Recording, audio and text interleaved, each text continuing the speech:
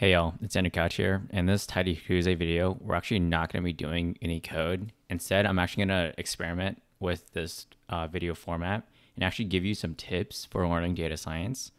And the first tip that I really have for you guys is to use your student discounts.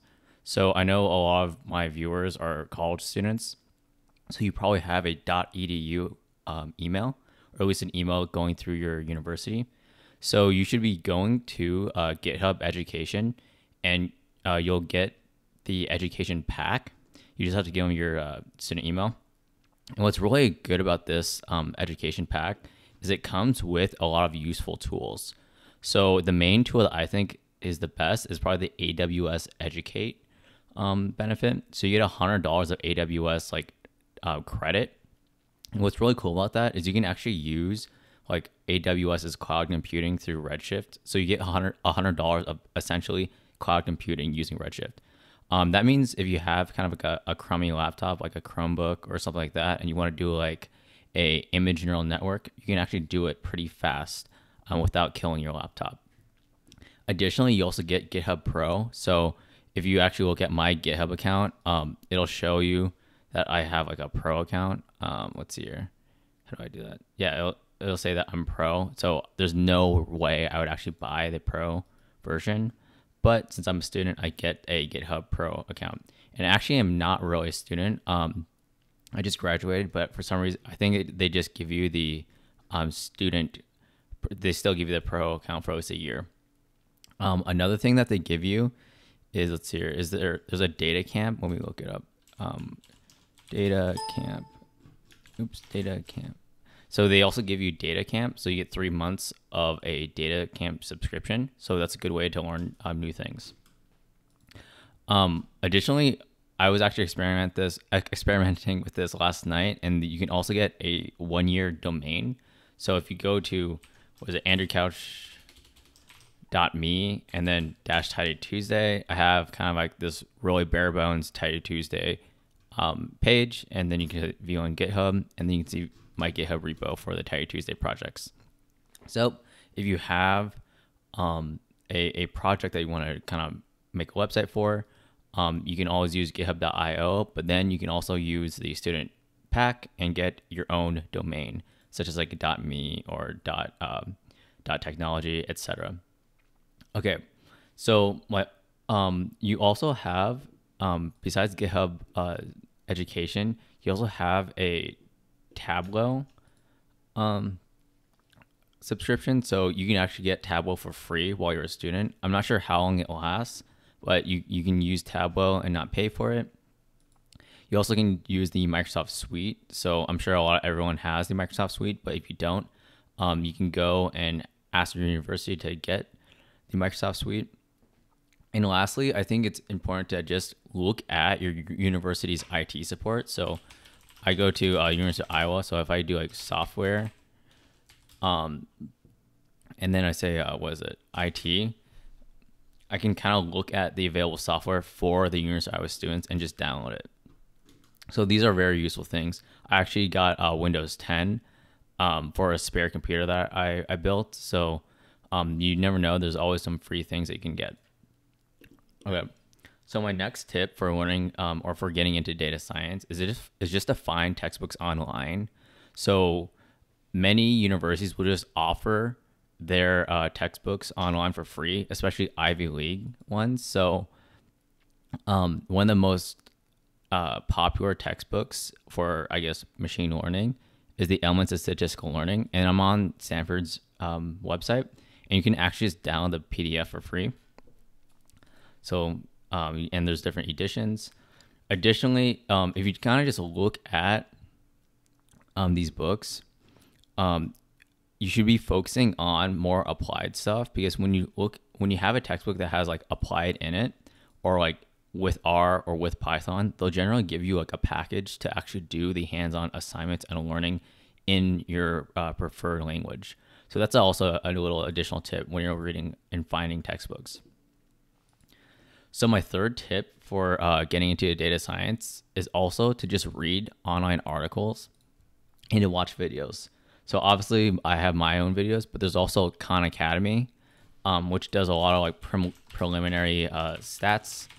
So if you are just getting statistics and probability, you can kind of look at these videos and do the exercises.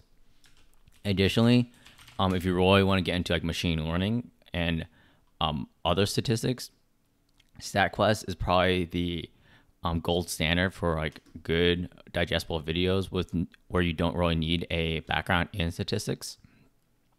I would also recommend other R data scientists. So Julia Silge is a data scientist, and she has a blog and where she kind of talks about tidy models. She actually is one of the software engineers, I think, developing tidy models. She also has a YouTube channel. Additionally, you should be looking at David Robinson. What's the R Studio? David Robinson. He has About Me variants explained. So he has a lot of good videos too, and he's the guy who inspired me to do the Tidy Tuesday project. And lastly, if you want to get into if you want to get into neural networks, Code Emporium is a really good channel too. He really explains how different types of neural networks work, and and he has a really good channel about that type of stuff. So additionally, you should also be looking on Twitter. So what's cool about the Tidyverse or the R community is that they have a huge R presence on Twitter. So if you just look up hashtag RStats, there's always going to be people talking about using R on their own projects. So there's always a lot of cool people to follow. Many people on the R Studio team are on Twitter, and they're very active on Twitter. You can also look up Tidy Tuesday, and you can see people's kind of like how they looked at the Tidy Tuesday data set and at what charts they made.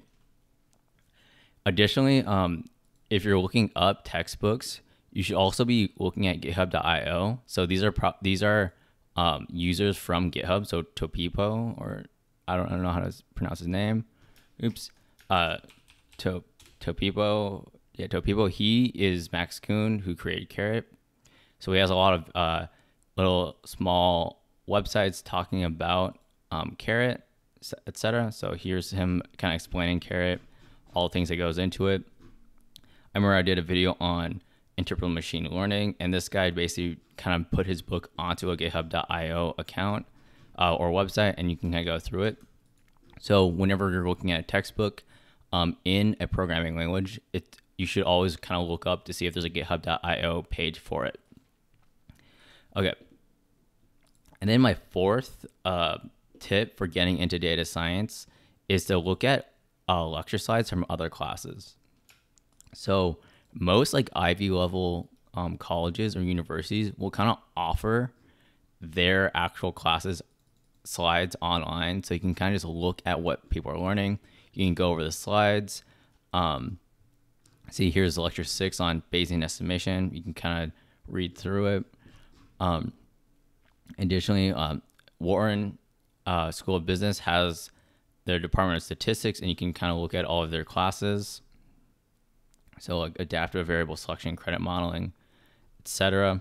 And that's just a good way to learn stuff. So if you want to look up a lot of classes that you can't take, say if you're like a psychology student and you want to learn more about computer science and machine learning, you probably can't take those classes at your university without prereqs. But if you can look up like you can just kind of look up computer science class, and I think Stanford has one online.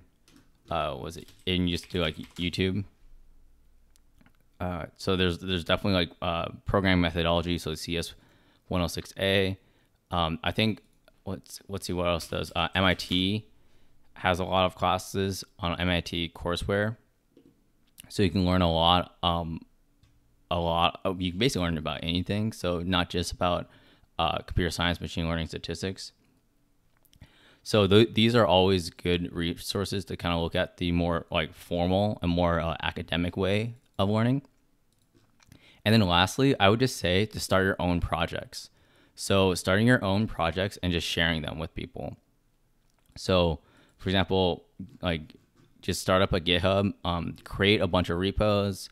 You don't have to share all of them, but it's always nice to just kind of work on a project, kind of get into the actual weeds of it to figure out what you do know and what you don't know. So a lot of times when you're kind of copying code, you realize that you were just copying code and didn't have an actual understanding of it.